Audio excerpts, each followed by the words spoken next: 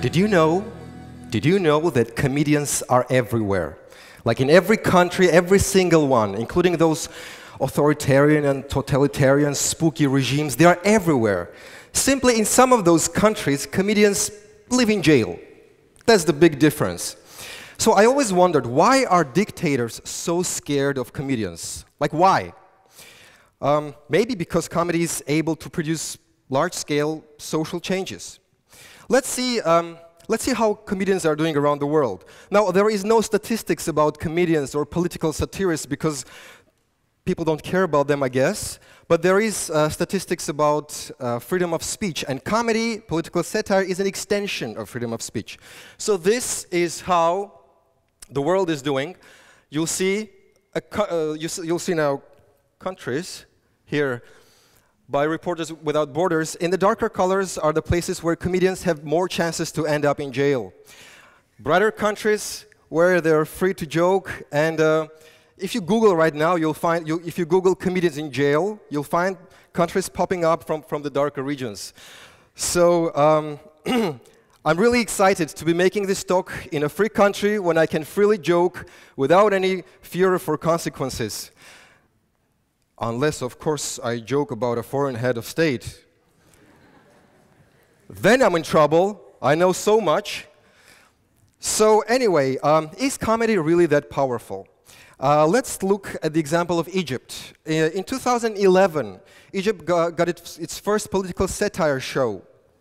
The host was Bassem Youssef, a talented comedian, and only 2 years later, in 2013, Time magazine put him on the list of 100 most influential people on the planet.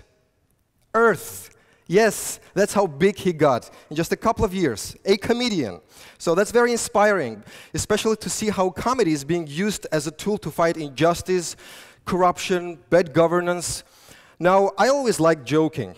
As a child, I was always joking, not to fight injustice or corruption, just because it was fun. I liked that. And I was always told, especially given the conservative society, that, you should be serious. Sergey, you need to be serious. Even my mom, you're a man, you have to be serious, stop joking, stop being a laughingstock. So I had to pretend that I'm a serious person. For 20 years, I faked being a serious person. Until one day, I came out of the closet as openly comedian. There you go, I said. I am what I am. I'm a comedian.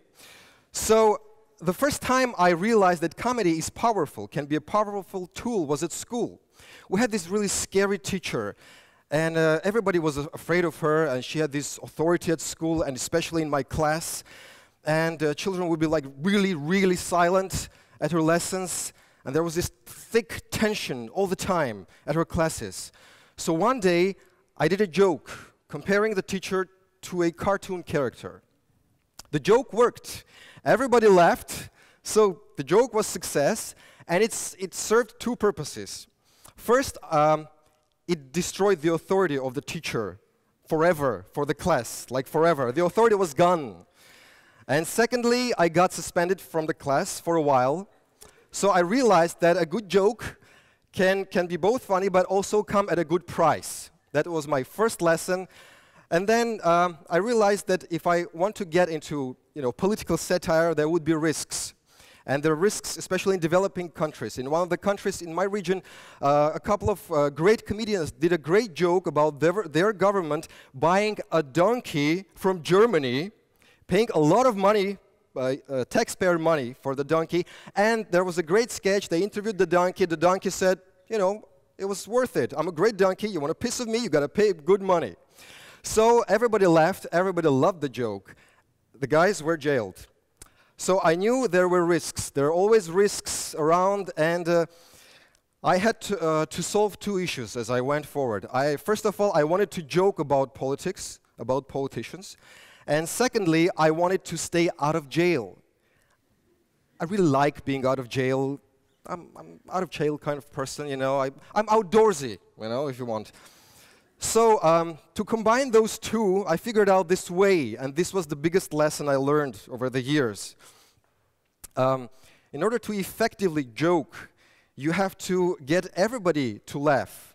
But most importantly, people you're joking about need to laugh at the joke themselves. You have to get all the stakeholders of the joke on board. You know, when it's in politics, you have to get everybody on. So what happened, for example, a couple of years ago, our government bought bio-toilets from Europe, paying $170,000 taxpayer money to buy 2 bio-toilets to boost tourism. And I guess I'm forgetting to mention that they did not work. From day one, there were like non-functioning toilets out there. And, well, actually, it's not true. One thing worked there, music. Music worked like a clock. You would get in there, there was this soft Russian pop music, you know? So basically, government spent $170,000 on a giant jukebox for the town, for tourists. Now, and I have a photo of that. I actually went there a couple of days ago to make sure it's still there, and it's there. It's right there. It's frustration you may be noticing on my face. It's been a few years. It's like a monument to bad governments still out there. So your first instinct is to say something horrible. You're frustrated.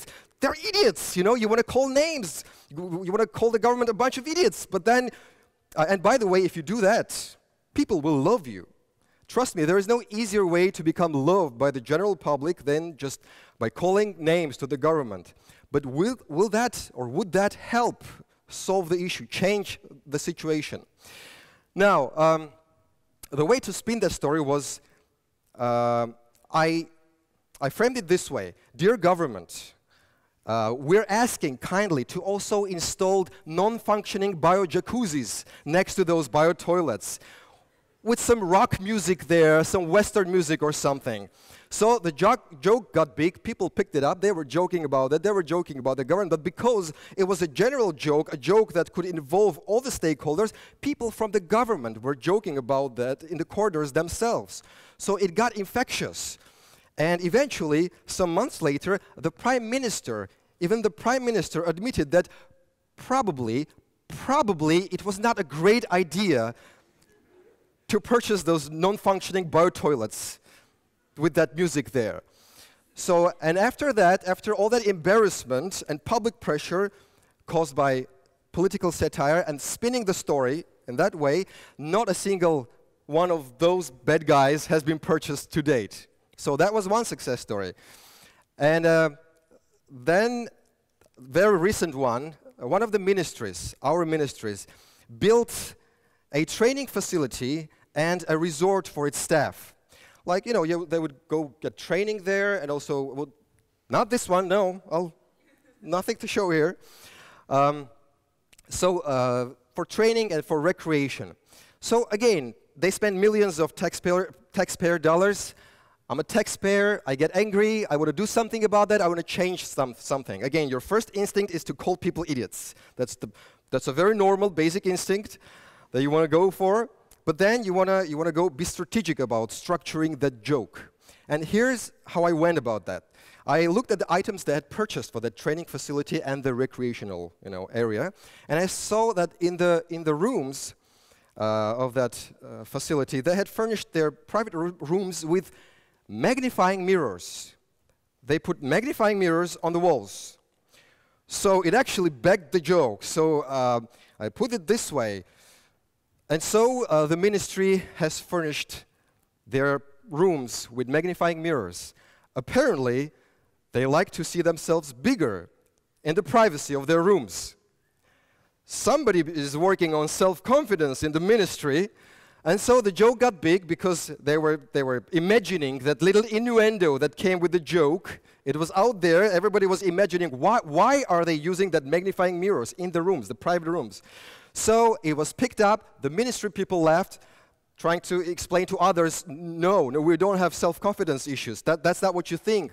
So that became a story. People were sharing. And a couple of days later, the government convened a session demanding justification for every purchased item. And the minister was like explaining why they bought this, why they bought that. And it became a big story, and things began to change there. So it's also supported by scientific evidence, if you like, because when people laugh, especially when public officials laugh, there are these endorphin hormones produced in their brains, you know, they're sprinkled with happiness hormones, and they become more relaxed and more inclined to changes. And that's what's happening when you're getting them aboard of that joke. And you have to keep in mind that in liberal societies, you can do a joke, and the politician you're joking about may hear that, say, that's a funny joke. He may laugh at that and just go have some lunch. But in a conservative society, a politician may hear a joke about himself and go, that's a funny joke. Yeah, let's go break that comedian's legs or something.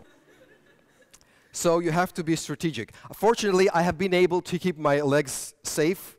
I only got away with a broken windshield of my car, which is here. It's a German car, by the way, just trying to get you more connected to my problems, you know. But that's fine. I'm happy to, you know, to have that sacrifice in order to be able to continue to productively influence changes through comedy. So my main lesson has been that when you're joking, you have to make sure you sprinkle those happiness hormones into the brains of public officials by getting them on board of the joke, getting them to laugh at the joke. From there, the change may start. That and also plus remember that if you get into political satire, if you do a really, really critical joke, you know, park your car in a garage, please. Thank you very much.